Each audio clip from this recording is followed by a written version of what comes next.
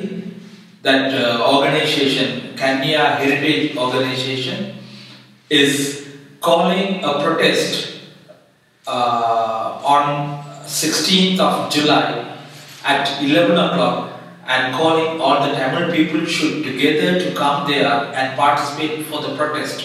And that protest will convey the message to all over the world that this is what happening for Tamils in Sri Lanka and how the Sri Lanka government through their departments and authorities destroying the Tamil heritage that UNICEF and likewise UNESCO, likewise all of the UN organizations are supporting in terms of finance to Sri Lanka to preserve the heritage locations in Sri Lanka.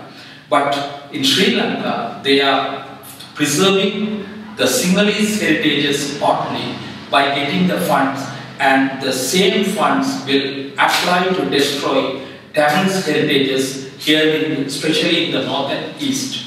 So we are requesting all the international organizations and governments should intervene in this situation, and we are expecting your support to preserve, protect ourselves and our heritages, especially in the north and east.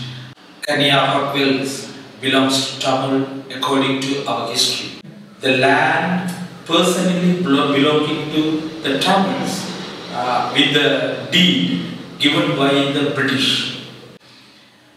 During the period after 2009, and we had a very bad situation that the then government agent, who was an army major general, Mr. T.T.R. Silva, under his leading, the ownership of that place was given to the archaeological department from the Uppoli Pradesh Sabha. There was a temple constructed by Buddhist monks very near to this Kanniyaa Hot Wells.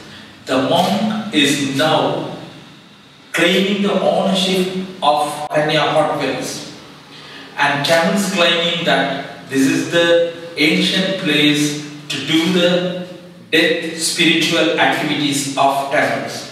And the clash is ongoing, and during that time the monk has the power and authority from the Sri Lankan government to do whatever he needs, and he has the ability to stop our Tamils activity to secure that place for our Tamils.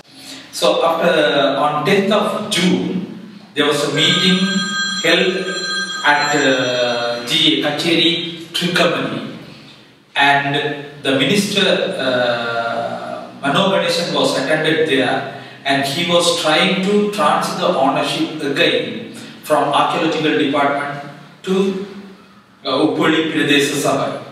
But it has been rejected by the monk, and also not has been done up to now. And after that, Manoganesan told that in that place he will be able to allocate funds to construct a temple, and he said that it is agreed by all the parties.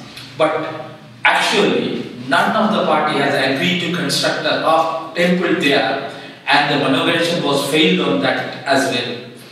And suddenly, after that, this monk wrote a letter to parliamentarians and Sinhala parliamentarians, and especially Mr. Karujay Surya has written, based on the letter sent by this monk, to protect the place and build a temple in that place.